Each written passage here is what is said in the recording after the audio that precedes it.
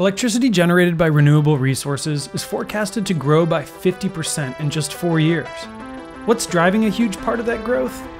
Solar. In recent years, installing solar panels has become simple and relatively cheap, especially when you compare solar to hydro and wind, which are often more expensive and complex.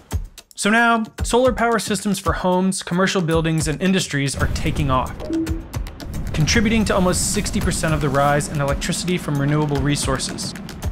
This rise in commercial solar resources creates urgency for policymakers and electricity providers around the world to update our current systems. And one country that's been tailoring their policy to go all in on solar? China. Because of climate change and air pollution, the Chinese government has created specific policies to expand and strengthen their energy industry. With these policies in place, China is mass-producing solar resources, bringing the price down and creating a bright future for solar in the energy market.